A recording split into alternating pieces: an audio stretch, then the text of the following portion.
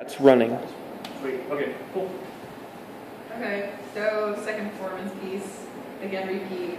After some great feedback, it will be edited, but I haven't had time to edit it yet. So this is still the original version. All you fans, and someday this will be popular, will be like, I heard the original before it got edited. So here you go. Real. Are you a real poet? He stopped me and asked, are you a real poet? What does that mean, am I a real poet? I can pinch myself here on the stage for you if you'd like. Ow, pain. Empirical evidence that yes, indeed, I am real. We could wax philosophically heavily at that. This is embarrassing. Real. Wait. Please turn off your cell phones. Yes. Please remember to turn off your cell phones. That's right. We had enough time, so we should schedule someone to call during the performance. Just perfect. It's important. Yes. We should have thought of that. Yeah. Maybe. Being a parent, you always have your phone on. Okay. Except when you didn't have a phone like us. Yes. Things were so much. It was fine. It was Yes. fine. They'll survive as long as they don't die. Alright, cool. All right. So maybe you Maybe should start. Yeah, just start it right. Yeah. Okay. He stopped me and asked, are you a real poet? What does that mean, am I a real poet? I can pinch myself here on the stage for you if you'd like. Ow, pain, empirical evidence that yes, indeed, I am real. We could wax philosophically heavily at that. I do have a degree in the field, after all. We could argue Descartes, to be, to exist, I think, therefore, damn. What was that quote again? What do I call myself? Maybe you should question whether or not I'm a real philosopher. Am I a real poet? Am I a real woman? I've never been asked that before. How do you respond? What quip of the tongue, witty remark toward criticism do you just spout out after being asked that? Maybe it was the hair, the outfit. I bet it was the lipstick that made him have to reach out and ask. Maybe pretty words can't come from a pretty tongue, but I don't consider myself pretty, so there goes that theory. Are you a real poet? What the fuck, man? Was Poe a real poet? Dickinson? How about the ones who lie in their graves, never seeing their works printed, never holding their own books, scouring the pages, smelling the ink, decorating the cover, inscribing their name on that inside cover of that first edition to some obsessed fan who says, I think you're the best ever. God, my Valley Girl just came out. And yet I had yet to speak when he asked me those words. So I know there was no Sweet Valley High overheard to question my ability. But what does that mean, are you a real poet? Who gives someone a license that says, yes, real poet, come on board, we'll bump you up from coach to first class, because you know what, gosh darn it, you're a real poet.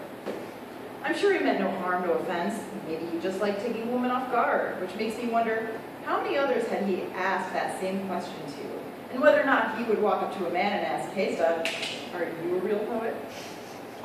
Are you a real poet? What does that mean? You know, I don't know. I haven't the slightest clue what the answer to that question was, other than the fact that, yes, I am a real poet. I'm flesh and blood right here in front of you. I can write some good shit on a page and throw some swear word ins to make my stuff even stronger, like most times. And some of you can vouch for this. My stuff is clean, a little crude, but very pretty, because I pride myself on the imagery and not so much the sharp blows of content.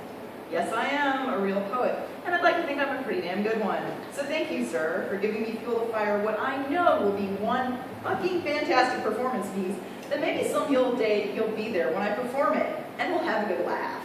And you'll go, you know what, this is what I really meant. And I'll be like, you know what, I don't really give a shit, because I got my own answer. And you know what, I got a good poem out of it to boot. So how about them apples?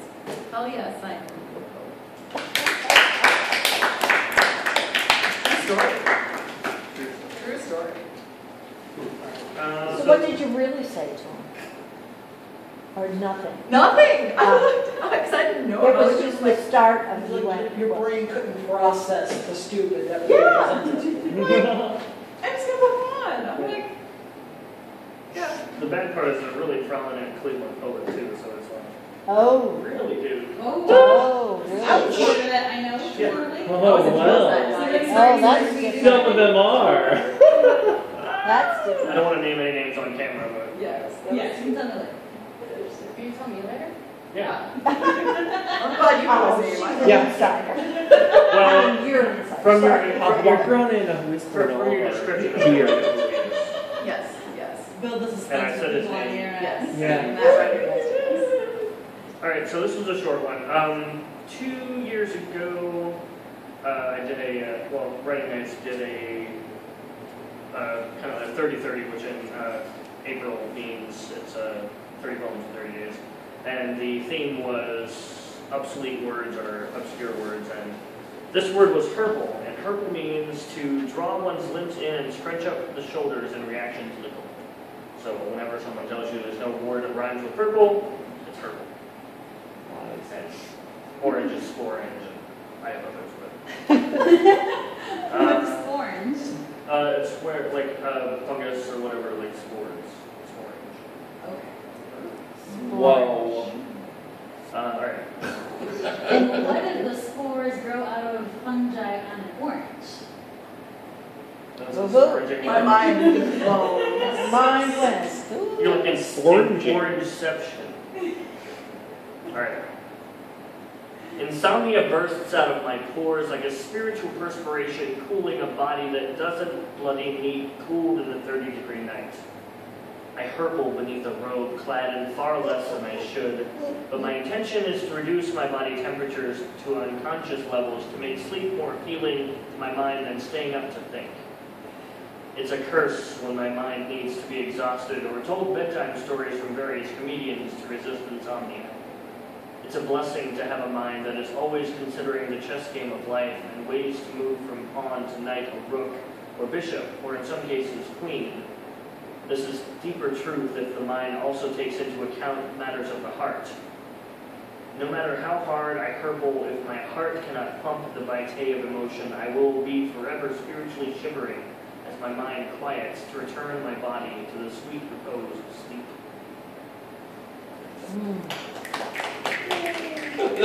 That was a good challenge, man. Purple. Purple. Jeez. 30 days, 30 words. Yeah, well, that was just That was the word, wasn't it? yeah, that was one word. Yeah. So you have to teach us There were all. 30 words. We're now, 30 poems was there verbally. everybody that was doing this? That would be One word interesting. every day? Yeah, like, all right, so like one day would be one word, one day would be another word, Okay. for 30 days. But everybody was doing the same word. Well, everybody who participated. There weren't that many people who participated, unfortunately. They do that in the art world. The Like fools. they'll do, 30 days or something. Purple. Come on. Well, not What purple. a. That's a- That was that's a word. on one day. Yeah, that was just one day. Oh. Yeah. I think 30-30 is too daunting for most poets, so I think next year we're going to do like Well, that was a exceptional. 4-30. Like 4 poems over 30 days. Seriously? Yeah. Ugh. But it's going to be like write it, read it, edit it, etc. for like 7 days. Yeah, makes more sense. Whoever's next. So this poem is called The Ground Ivy, and ground ivy, in case you don't know, is a common weed that is related to mint. It tastes a little like mint. It creeps along the ground. It really gets up into your lawn, and it's impossible to get out. And this goes out to anyone who feels like a weed. The ground ivy regrets the extra work it's put you through and the danger it poses to your strawberries. It understands, and if it could have, would not have chosen to be a weed. But weeds must grow, and grow they shall. The ground ivy is not like the grass or the shameless dandelions. It would like to relinquish its hold on your precious soil, although it may find it easier sometimes to lag behind just slightly and return next week to strain your fingers once more. It is sorry, it didn't mean to, but weeds must grow, and grow they shall. The weed ivy thinks if it were as minty as its cousins, the mint, perhaps it could find a home in your garden, not taken, not infiltrated, but allocated for it. But its taste is not as fine, and it grows too low for an easy harvest, and so it must settle for life as a weed. And so as you pile its stems and roots on the pavement to dry, accept its apology. It did not want to die this way. So Is ground ivy good, like ground cover, if you choose to replace? Oh, it'll cover the ground whether you want it to or not. Yeah, maybe So the just answer in is yes. Ohio it's Will it kill weed, everything else? Maybe in California it isn't. It's not like Well, it's not like toxic, it's just like it's gonna choke everything else. Well, that's what I mean, like, Yeah. will it kill it? So I'm curious what was the start of that poem, the impetus? Because you were pulling the ground cover. Where does any poem start? I I don't usually know. forget where they came from as soon as I wrote them. Really? Okay. One writer said, when I wrote this poem, only me and God knew why I wrote it. Now only God knows. Yet Azriel continues to ask me where poems came from that I wrote too, and I'm like, does it matter? Well, I don't know. I guess for me, I like the provenance because I'm what I do, and I like to know where these images, how did they come out of you, so that's why I asked, that's all. Should have been there Tuesday. I had stories for everything. Yeah, that's all, it was just where I was coming from. This is called Surrender. This would be a pretty. Surrendered in the middle of December, amidst the pine and oak and spruce. Loosely from his lips came his confession of love for the power of the train, the extension of the track, leading away from his Puritan life into the wilds of the unknown, into the wilds of the West. He couldn't resist the lust of the rust, thrust into saloons and parlors, cowboys and the lawless. The loveless skies in the desert sucks a man dry, or so I've heard. And nothing I could do in this winter interlude could change his mind and make him stay. Something about the other side of Mississippi's hips called to him. He blundered on to say, with the look of a child on Christmas Day, would I wait for him? I knew his tomb. Stones on the desert floor would be all I'd ever see of him again. What could I do but surrender? Amidst the fates of love had turned their eyes. Amid the fates of love had turned their eyes. Blind to the die cast on this winter floor, I could hear his confessions of love no more. Just one post he sent, his written word, scribbled down in an opiate-driven frenzy of his sins on his sun-baked earth. He had surrendered to her higher power, and then silenced. Mississippi's hips and western tracks are no match for the likes of this humble girl.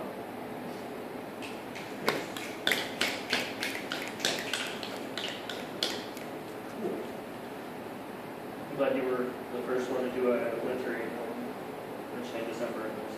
I'm not unless you're in Australia, then it will be something. I had this set list for a different event that probably will not happen now, or at least if it does, I'm going to read that church poem first, and then it'll pick me up. All right, so this one is a sonnet. Inferno of snow, burst of burning cold, hypothermic warmth, low temps creep like mold. Dry, chapped hands, lips, scalp removed like savage settlers interloping lands to ravage indigenous cultures. Nature has raged beneath the manifestations of cold. Our fickle mistress is teased by the bold who try to predict. Their guesses get old as she surprises the men of old age who discuss her habits like an adage of wisdom. The cold cuts and bleeds white phage, staining only rust when salt mix is cold. This is the flame nature burns inside us. Our skin becomes kindling, instinctively crinkling as the fire engulfs our motives disguised with soul.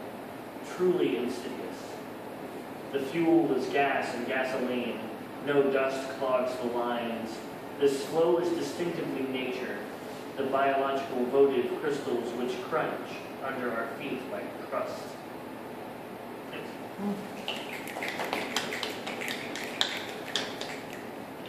For those of you wondering, yes, that was a part of this.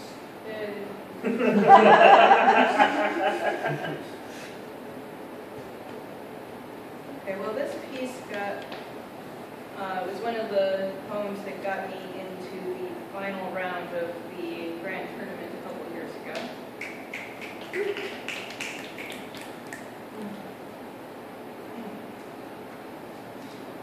surely as I'm alive, I'm immortal. Here's how it works. There is no past but a memory. There is no future but a wish. And while memory ends at birth, wishes go on and on. As long as there's mind to imagine, the next 1,000 years are as real as the end of my next shift at work, or next week. My thoughts in time needn't end with death, as long as death isn't yet. Thoughts can race as fast as a wish or a fantasy, as far into time as time is and does, and witness centuries of history yet unmade. The end of this empire and the rise of the next. The triumphs of heroes turned tyrants and their defeats by new heroes whom I'll see become tyrants themselves again. The aging of land and of sea, the cleansing of man's brutal mark on the soil, in the eons after his influence has waned, and the flourishing of new evolved forms to fill up the caverns dug by the long extinct. I'll see the water in the very air boiling, when the sky is filled up by a sun grown too big not to swallow, like time itself, its children. And I'll see its brightness outburned by the oncoming storm of a colliding foreign galaxy, flinging stars like dust in the eyes of my immortal wishing mind. Then, back to now, I'll blink and close my hands around this day, hold tight to my still beating heart, knowing that all moments are now, as surely as I know that one day I will die. Hell yeah. What's the time on? It's at 16 minutes. Okay. 45 seconds. We'll go for a couple more. This is called 3 days. It happened in 3 days' time. Day 1, life went from our own unique type of normal to chaos. Life with no restrictions suddenly became restricted by rules and wires, monitors and tubes, by prognosis and new limitations.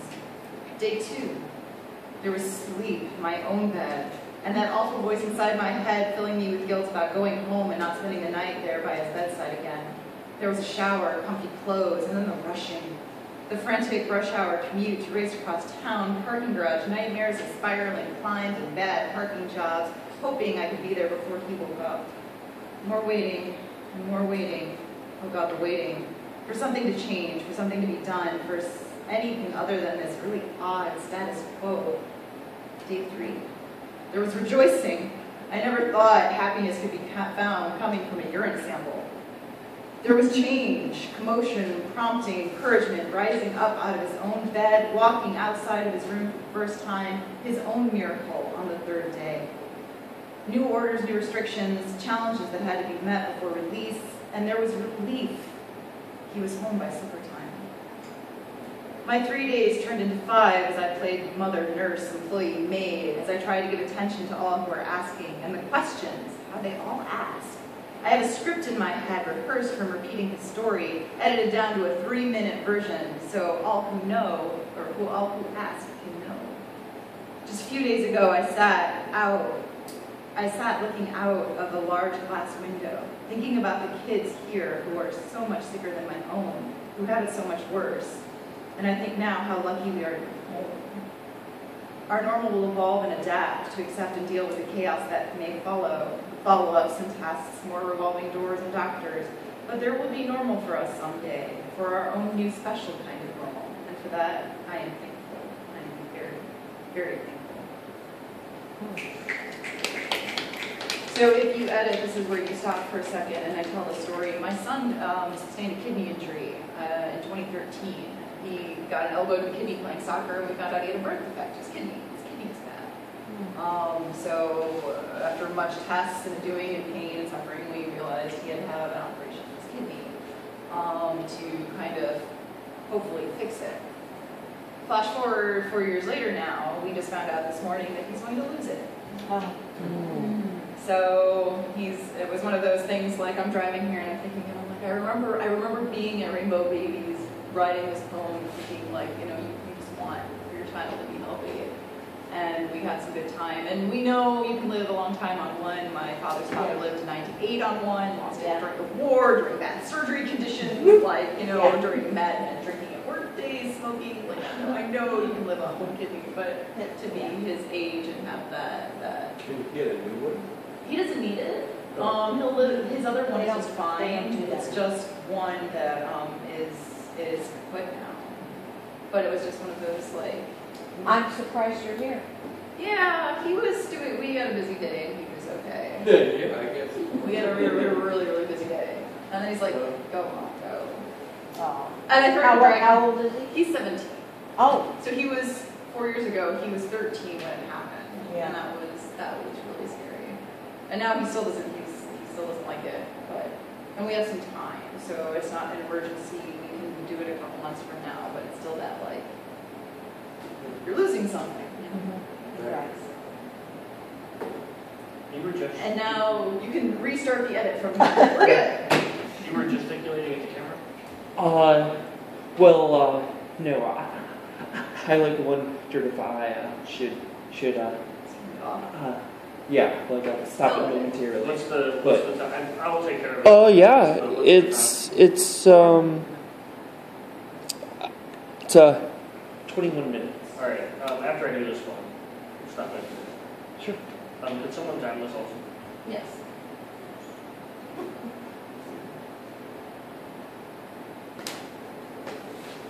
Before I start it, I guess I'll explain. This is about a woman who I kind of adopted as my surrogate grandmother when I was a teenager because I wasn't really that close to my actual grandparents.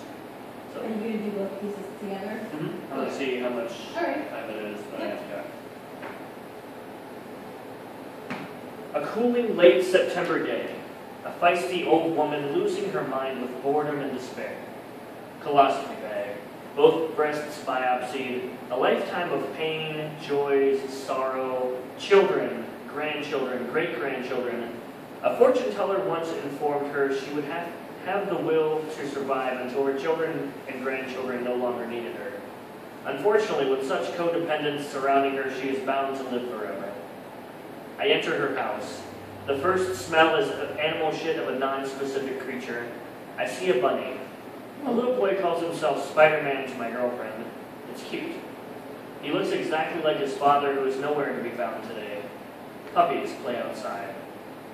We enter the main part of the trailer where the woman sits in her chair, old and with grooves worn in from decades of use. When I first met her, she was already old. I was dating her granddaughter. She caught us literally with our pants down once. But now she's not as mobile. She can't even stand as I enter, but I hug her. We talk about her problems briefly. We talk about my poetry and publishing. She tells me again the story of how she was reading my first book before her granddaughter ran off with it. That reminds me of my new book, and I grab a copy from the car. I sign the back. To Grandma, I love you. She doesn't read the book right away, but tears start rolling down her cheeks. It might be bittersweet, but I like to think I have been able to bring a bit of light to her darkening life. At last, I can't stand the smell of my girlfriend and I have elsewhere to be. I stand. We stand. Grandma stands shakily. We hug tightly as possible. We share a few more words. We hold hands. Then another hug before slowly slinking out of the house with a promise of a Thanksgiving visit. 2. An unseasonably warm January. A feisty woman wished she could find the strength to no longer be afraid and let go. She's too far gone to be bored now and wants everyone to be okay without her. I wonder if she remembered the fortune teller in her last moment, the one who told her she would survive until her family no longer needed her. I tell her granddaughter, my first real girlfriend, that she knew you loved her, and she loved you with her entire being. You were why she hung on as long as she did. If she is gone, she knew you were ready to face life without her. I'm at work with a malfunctioning internet, but this break in action allows me a chance to reflect on this, the first poem I've written this year. I reflect on the last time I saw her, gravity glued to her hospital bed. When I last saw her, so many new beginnings surrounded her. The granddaughter she loved with her being had a potential new love. The 2-year-old child clung to each of them who would squeal with delight of life every couple of minutes. I couldn't hug her because I was afraid of her frailty. But the last kiss I gave her on her forehead whispered that she didn't have to be afraid. The only thing awaiting her was peace. That was exactly 7 days ago. The last time I saw her on her feet, she stood to hug me about a year ago while I visited. She was still feisty then, but the world weighed upon her. I've made the perfunctory internet status post of rest in peace, and people say they are sorry. I don't dismiss their thanks, I just ask them not to be. I'm not sorry she's gone. I'm glad she's no longer in pain, and that she was in my life. I'm also secretly glad she is at peace, whatever is waiting for her in the beyond or the ecosystem. I hope that when it comes my time, I am sent into the beyond and the ecosystem to sounds of children squealing with the delight of life. Ooh, I gotta go a lot. Thank you. Stop. So yeah, Sweet, thank you. yeah, back on. This is one of my slightly more esoteric ones. It's called Loving the Body. Loving the soul requires loving the body, cage that it is, its angular blades cutting the cord to the sky, but leaving space for the truth to bleed through. Loving the body requires loving the death it brings. Yours is the birth, and mine is the blade that cuts the cord, with wisdom's blood staining my hands. Where you were goddess of life, I am god of death. I'll end the cycle and begin it again with my seed sown. Loving the body requires loving the cycle of life, requires loving the goddess-god ring. Loving the soul requires loving the body. Beat the drum until the two are one, as only in birth, or the clapping of hands.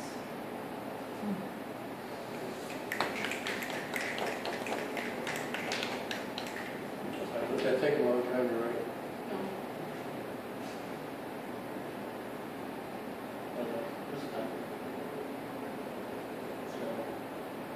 Sorry? Right. Oh, it is 8:26. Sweet. Do it. Want to break and have like Well, I'm just going to do a few more and then open mic or open Yeah. floor. okay. I have cookies. It's the mom thing. Anyway, go ahead. And now for something of a much lighter fare, a Midwestern ode to Poe and potholes. And I give you my writing, a well-meaning tongue-in-cheek twist on an old Reagan classic. Once upon a February dreary, while I trudged on, weak and weary, with many a quaint and curious curse on volumes of potholes, while I nodded nearly napping on 480 and stop-and-go trafficking, suddenly there came a creaking, as of something loudly creaking, under my Buick door. "'Tis some concrete," I muttered, trapped beneath my Buick door. Only this and nothing more. Distinctly I remember, it was a very sharp December, leaving hunks of metal ghosts strewn around the highway floor. With January cold and bitter, my creased brow and heart a-flitter, wondering if my tires could weather through the season and perhaps one more. Praying, pleading, cursing that my Buick lasts through just one more. Hoping still forevermore.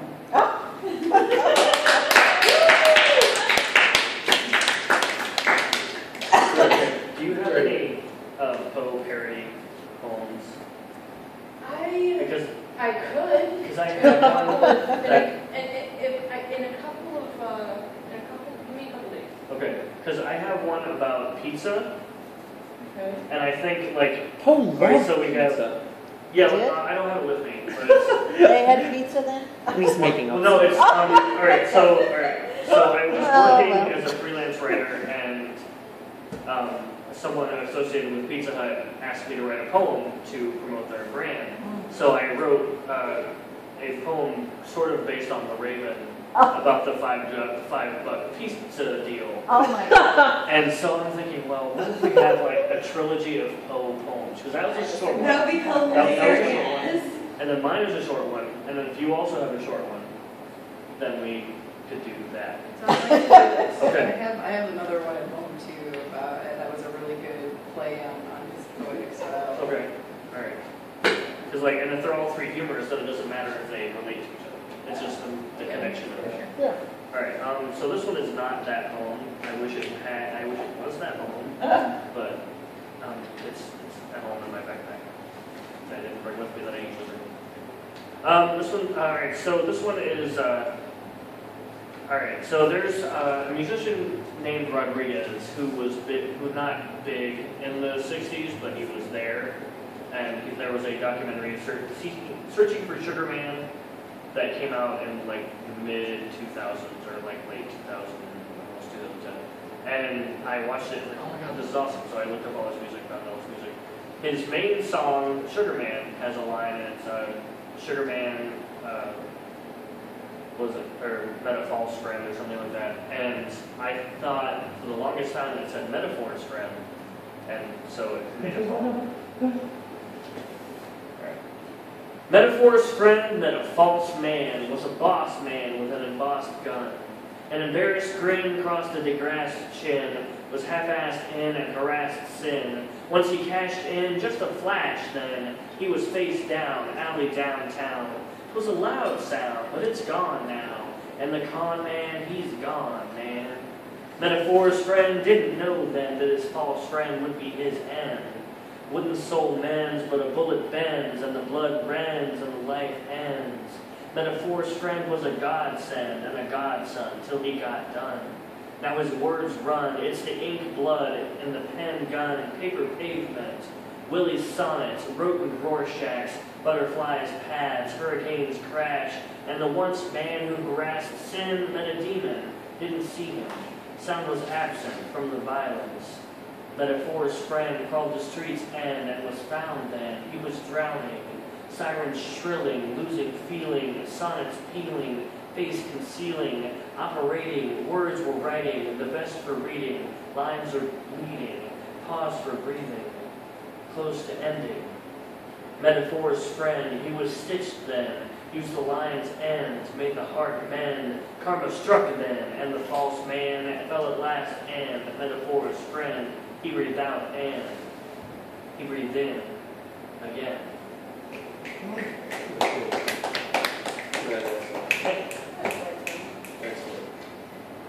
Alright, one more each. One more each. Then Daria can pull it out of some challenge. Yep, that's the song. Of course you have it. No, it's amazing. I love Rod. It's good.